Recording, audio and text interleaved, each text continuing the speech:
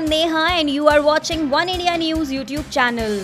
India cricketer Parvez Rasool has finally spoken over the chewing gum controversy and appealed trolls to keep cricketers away from politics. The Jammu and Kashmir cricketer came under sharp criticism over social media for insulting the national anthem during first T20 international between India and England in Kanpur on January 26. Cricket fans were irked with the all-rounder after he was caught chewing gum on camera while the rest of the Indian team and people in the cricket stadium was standing in attention as the national anthem was being played. Rasool said, "Let cricketers play cricket and don't involve them into politics unnecessarily.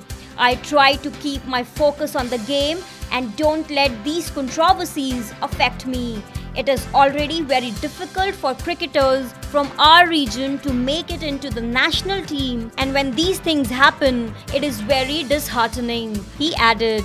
He also said that one has to remain tough and should not give importance to such controversies. Rasool made his T20 debut for India against England at Kanpur's Green Park Stadium. He played for India after a gap of 2.5 years.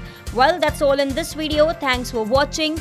For more updates on cricket and other sports stories, please keep coming back to One India News YouTube channel and also do not forget to subscribe us.